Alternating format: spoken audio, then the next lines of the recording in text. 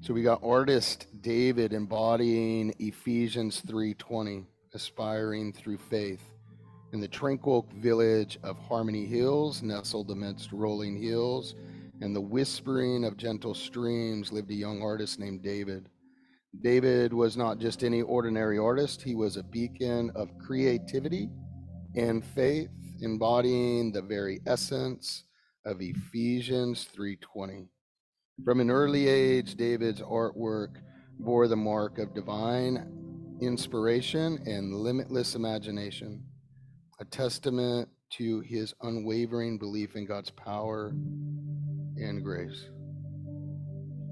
With each stroke of his brush and every delicate detail of his creations, David poured his soul into his art, channeling the boundless creativity that flowed from his connection with the divine.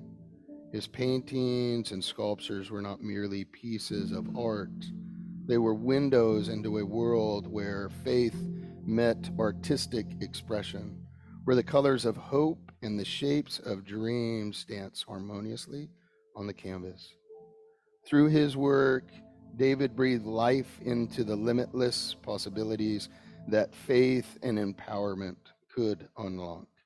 His art spoke of resilience, transformation, and the beauty that emerges from trials overcome and dreams realized.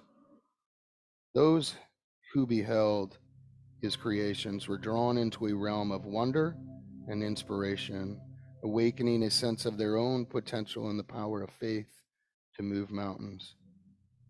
David's art became a source of light and encouragement for the villagers of Harmony Hills, igniting a spark of creativity and faith in each soul it touched.